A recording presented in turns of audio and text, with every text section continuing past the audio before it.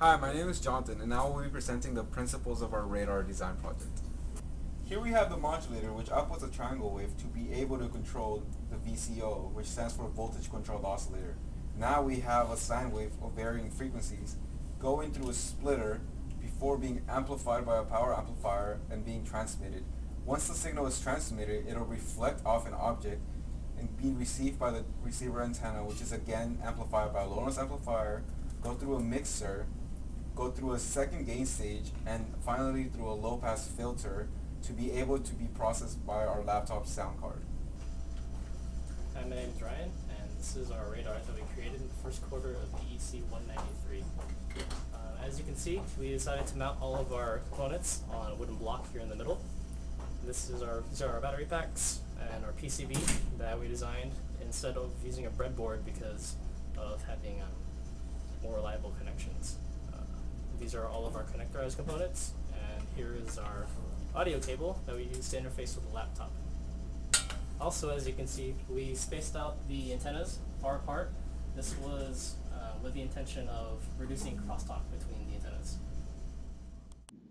This is our ranging results. By having two people walk in front of the radar at different times, the x-axis represents the range in meters while the y-axis represents the time. The color change represents intensity. As you can see, the first person walked 30 meters away from the radar before walking back towards the radar, while the second person started walking away before the first person got back. Here we have our range experiment running in real time. As you can see, my colleague is walking back, and as he is walking back, the range in our plot is increasing.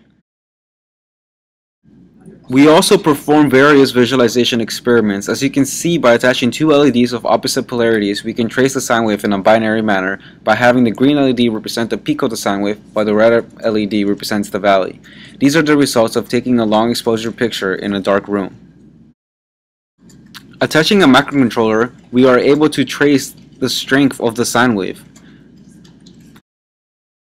By switching to isotropic antennas, we also performed an interference experiment. As one can see, the interference is proportional to how far the antennas are from each other. This experiment won us first place in an IEEE MTT contest. Here we can see one of the students working on his project. Hi, my name is Han. I'm on my station now. I'm currently working on my VCD.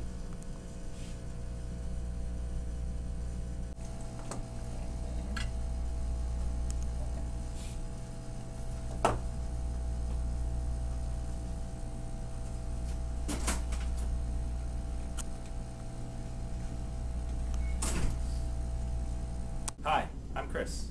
This is our homemade reflow oven setup, and it consists of a microcontroller and a temperature sensor, which uses this thermocouple to control the temperature and the power on this oven. And here's our board going in. And that's it. After 5 minutes, it should be done. For the second quarter, we were free to design and make various improvements to our project. As you can see, there are varying approaches for the PCBs. This one here features an Arduino shield for some signal processing. This one has both the RF and baseband on the same board. Here we have a stackable board, so these would connect like that. The final product here. Here are two stencils, one bought and then one made out of a can.